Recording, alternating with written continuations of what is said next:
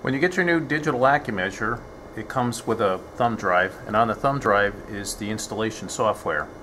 So your display should come up something like this. You want to click to open the thumb drive folder. We want to navigate to the software folder, and we'll see the setup programs in here. The next thing you want to do is click setup.exe, and that will install your digital Accumeasure software on your laptop. This takes a few minutes. We hit next. We select the digital Accumeasure folder to put it in, and next. This portion does take a minute or so to do, depending on the speed of your computer.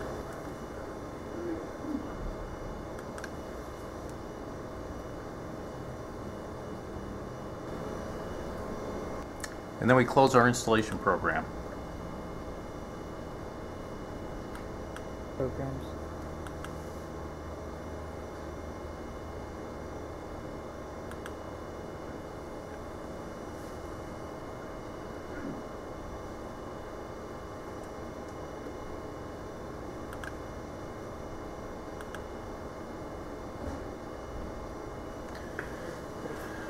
Okay, once we have our software installed, the next thing we want to do is get our digital Accumeasure ready to communicate with the computer. So there's two ways to communicate. We can either use USB connection or Ethernet. Today we're talking about the Ethernet connection. Make sure your connection switch is flipped to the left, which is the Ethernet connection, and we will connect a Ethernet RJ45 cable to the digital Accumeasure.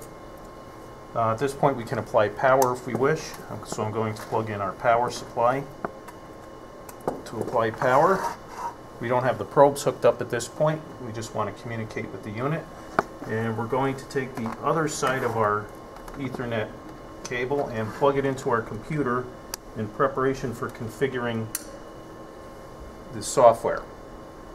So at this point we're done with our hardware connections, and the next thing we want to do is establish communication between our PC and the digital Accumeasure.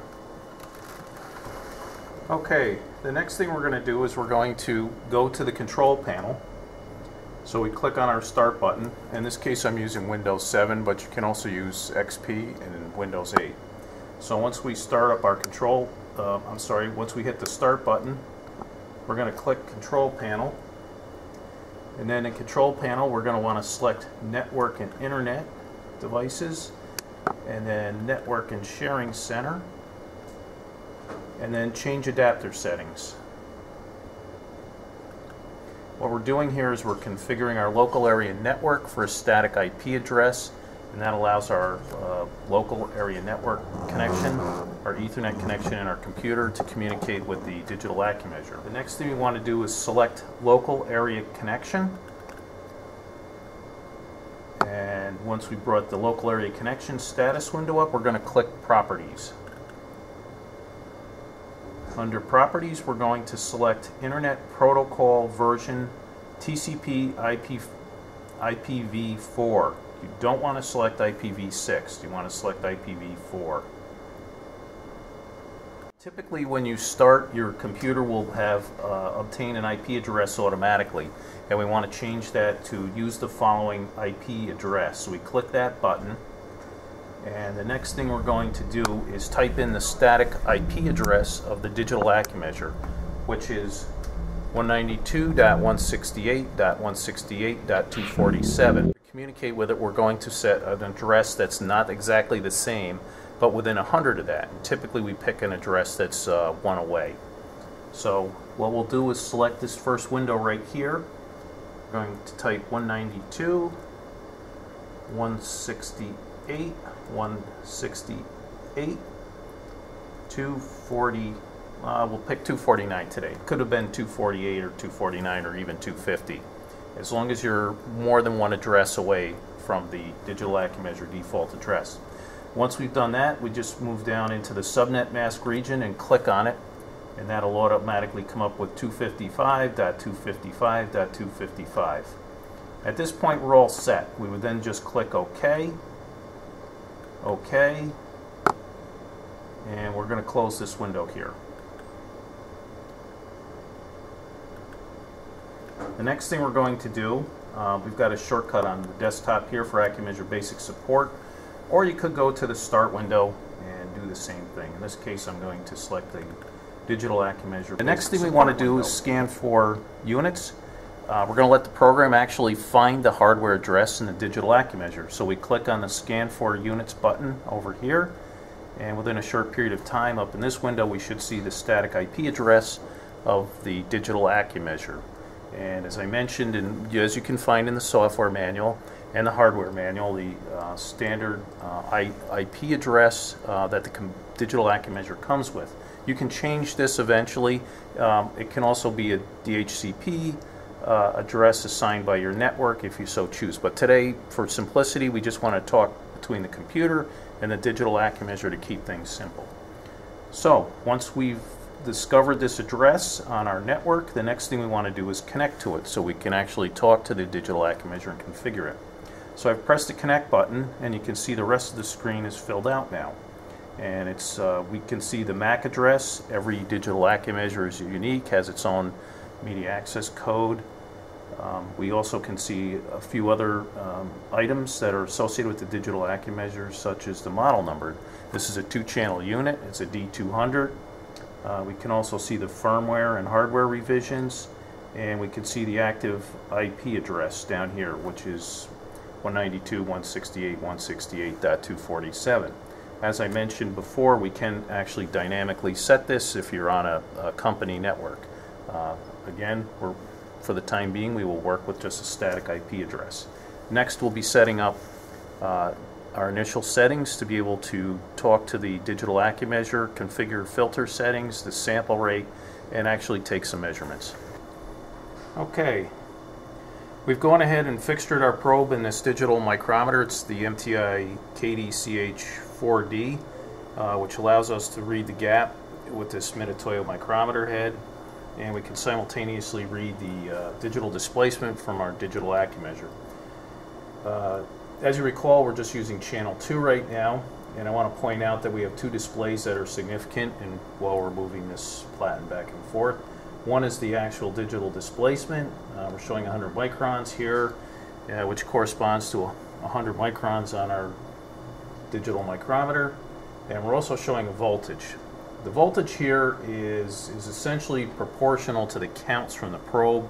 It's not to be relied upon for making a measurement. It's only really useful for relative reading, and rather than display encoder counts or analog to digital converter counts, we decided to turn it into a voltage because it's easier to relate to. But do not use that for making precise measurements.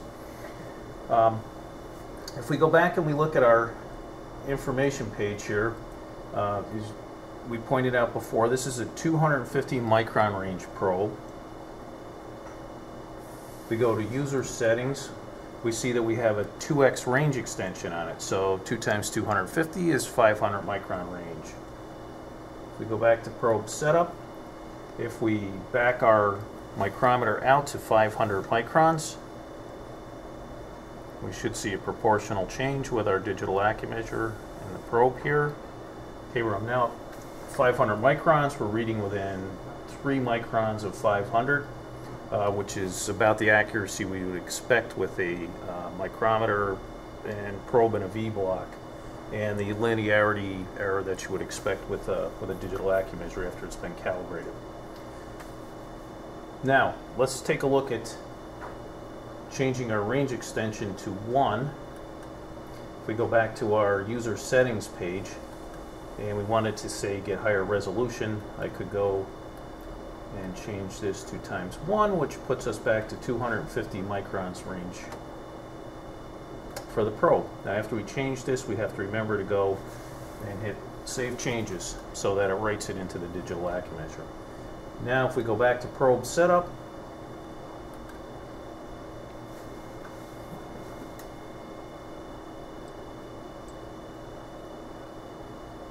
I'm going to move the micrometer to a 100 microns, and you can see we're back down at 100 microns or thereabouts, within 2 microns. We have a voltage that's roughly proportional. And now if I move out to 250 microns, we should track that.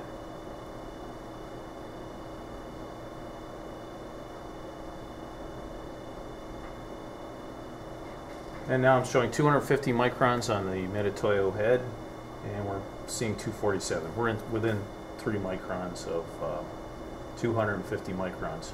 So that shows how easy it is to change the range extension. Now, the one thing you can't see here is what the noise level is. By dropping the range down by a factor of 2, I've achieved twice as high resolution. So if you wanted to be reading down in the micron range, or say several hundred nanometers of motion, that would have dropped the AC or peak-to-peak noise that we would see on that signal. Next, we're going to take a look at our strip chart recorder. So if I jump over to the strip chart tab, we'll do a couple of setups here. We can display their voltage or displacement. It's infinitely more useful to look at displacement, so I've switched over here to millimeters. Why don't we change that to microns? So I'm going to go over to settings here, and I'm going to change displacement to microns. And once I hit OK, and let's see, we have displacement 1 and 2. I'm also going to shut off displacement for channel 1 because I don't have a probe hooked up. So you can see this changes to just channel 2 here. Now if I start monitoring this, this is going to act like an oscilloscope display, and as I change the displacement, you'll be able to see proportional change here. So right now I'm sitting at 250 microns, and I'm going to run it into 100 microns. If we watch our vertical scale here, I'll try to carefully set 100 microns. And we're just down at about 100 microns here. Now this is set for auto scaling.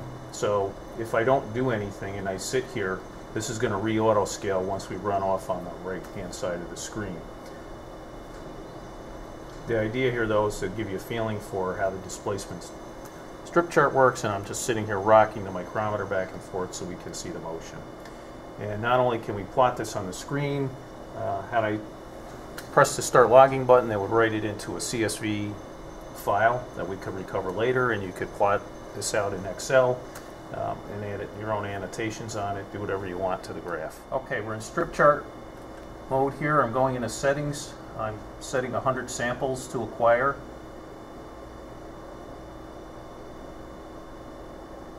And if we go back to, whoops, hit OK, we go back to user settings, we see that we're sampling at 200 samples per second.